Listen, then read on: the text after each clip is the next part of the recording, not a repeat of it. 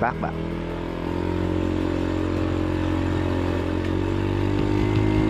Welcome guys to my channel. This is Nomadriderph here, and I am testing a camera. So nire-relive ko yung dating lakad ko from yung nag-Martisan ako, and in-upgrade ko na yung camera ko sa likuran. So hindi na siya katulad ng dati. Dati kasi ang gamit ko SJ5000. Ngayon ang gamit kong camera is yung aking helmet cam. So siya yung nakalagay na ngayon sa likod. And then yung nakuha kong camera and this camera from Lazy Rider. So I'm hoping that everything is good to go. So I'm testing it right now kasi ang inahabol ko is yung possible vibration niya, yung possible up and down niya sideways, which is ayun siya, vibrate sa titingnan ko rin yung angle ng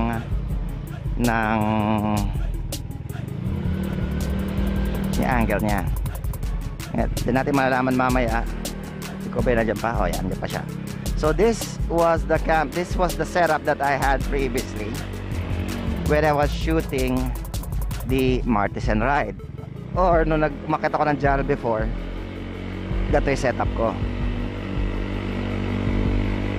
So lalabas tayo ng subdivision. Ngayon testing lang naman to, hindi naman tayo masyado mag-ano, pero let's try to check it out. Be right back.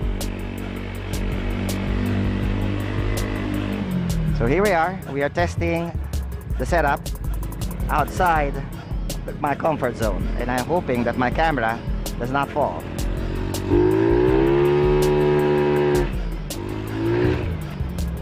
Okay, so we're just going to do a quick turn.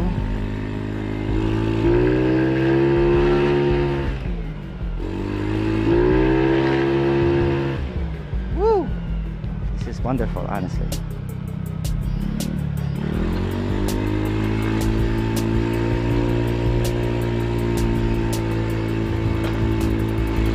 And then I'll edit it up later on. Nga pala, salamat nga pala Lazy Rider sa camera. Sana bumalik ka na ulit. Alam ko nagipit ka lang kay bineta may camera, pero it's okay.